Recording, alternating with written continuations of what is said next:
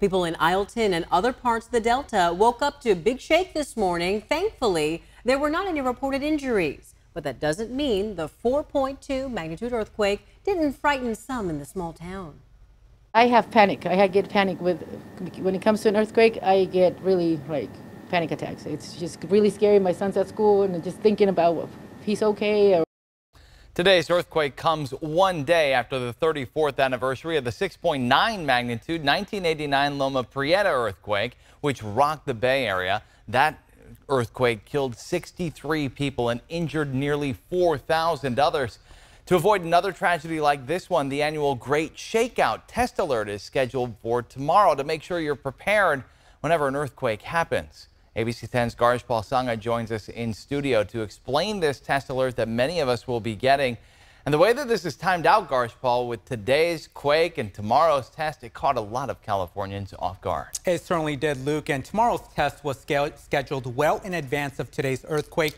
But talk about timing, and as the test alert gives Californians the opportunity to prepare, plan, and learn about earthquake safety.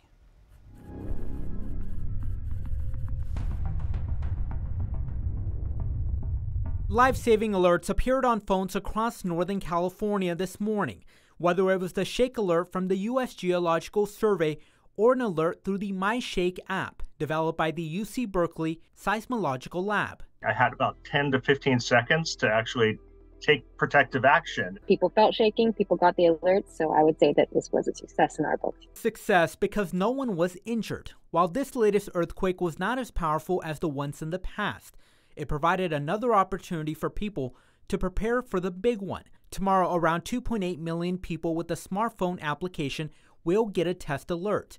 It is part of the annual Great Shakeout.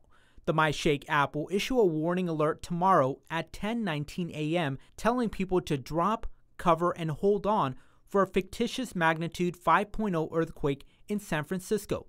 The image will also have a test banner across it. The audio will also play alert sound, but will mention this is only a test. Leading up to tomorrow's test alert, Cal OES went across the state offering people a simulated experience of shaking intensity up to 7.0 earthquake. Last week, they were at the state capitol asking people to stay safe. There are things above your head in your home.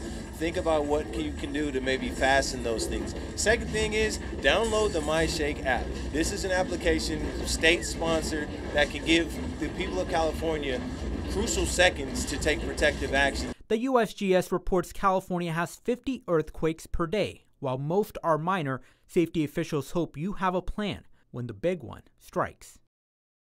So again, at 10:19 a.m., so in about 11 hours, and this test will only apply to people with the MyShake app living in California, Oregon, and Washington.